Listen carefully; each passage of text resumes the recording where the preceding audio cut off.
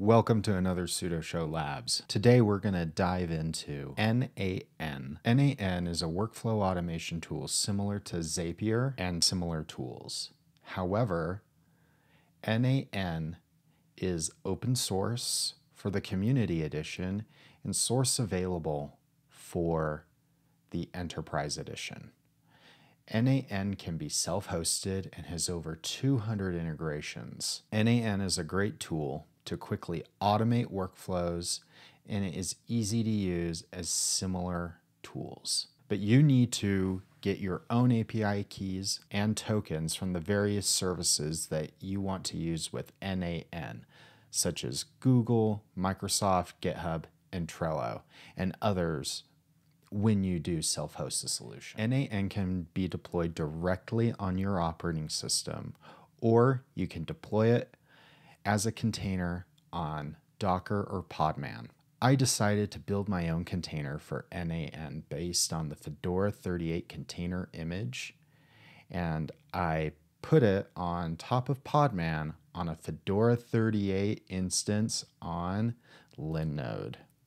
Linode is now Akamai Connected Cloud, a massively distributed edge cloud, so you can get your applications closer to your users, deploy new applications you built, deploy vendor or open source solutions like N8N, or a wide variety of solutions from Linode's application marketplace. Check it out at linode.com/tux or click the link in the description below. I'm always looking at ways to automate repetitive tasks. I've written Bash, Python, and Ruby scripts to accomplish that automation. Now, as well as those scripts work, I'm always looking at simplifying that automation and building new automation quickly with little or no code. For example, I've rewritten a lot of that automation in Ansible. Now, N8N has a few more capabilities to make automation easier. It has tons of built-in modules to integrate with third-party applications and do data transformation, which makes moving data between different systems easier.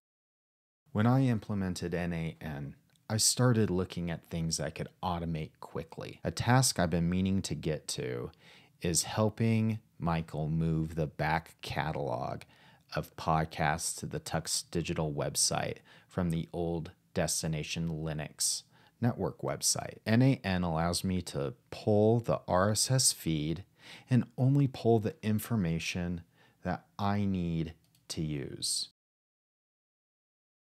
As you can see here, I've pulled the Sudo show RSS feed. There's a lot of information here I don't need. When I put it into CTable, which is a partially open source solution based on C-file, I can then take the data that I want to maybe manipulate or transform before I publish it on the website. All I really want is the episode name, the date it was published, and the episode description and the show notes if they were published on Fireside, where we host most of our podcasts. Now, if there's really nothing I want to do with this data, I can then go ahead and enable the WordPress plugin, enter my credentials, and create a new post for all the backlog that I want to publish on the TuxDigital website.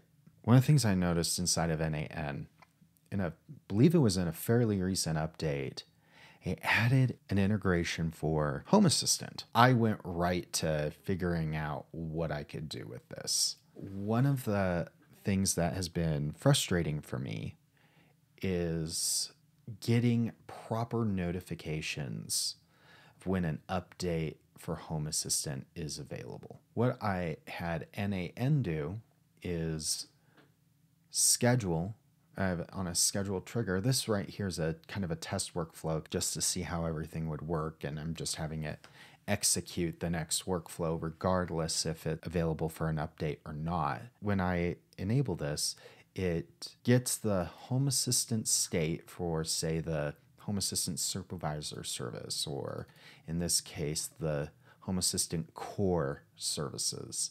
And lastly, the Home Assistant operating system. I'm running this currently on a Raspberry Pi. Basically, what I'm having it do is if true, write to a table. If false, in this case, I'm also having it write to it's a different table inside of ctable, and that'll go away after I perfect the workflow that I really want, and it will end here. Once it gets created on here, execute another workflow, and that workflow is going to, my goal with that workflow is going to be to execute an Ansible playbook to automatically update Home Assistant, or at the very least notify me and then allow me to manually execute the workflow to execute an Ansible playbook to automate Home Assistant. N8N is extremely extensible.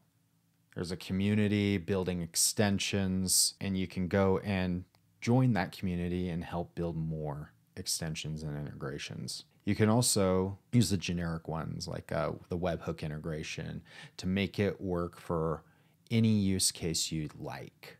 Whether you're solving something at home for your home automation, or for just streamlining your workflow, or in your business, so moving data between different systems. N8N is really powerful, and I'm planning on using it more with Home Assistant, with Nextcloud, and automating more of the workflow for Sudo Show. Head on over to the TuxDigital forum and let us know what you do with it. There's an affiliate link down below for N8N if you decide to sign up for their cloud service. If you do decide to use N8N in the cloud, please make sure to use the link in the description below. Or if you decide to self-host it, make sure to deploy it on top of Linode and use the link below to sign up to let them know that we sent you. If you enjoyed this video, maybe check out the video around Mist.io.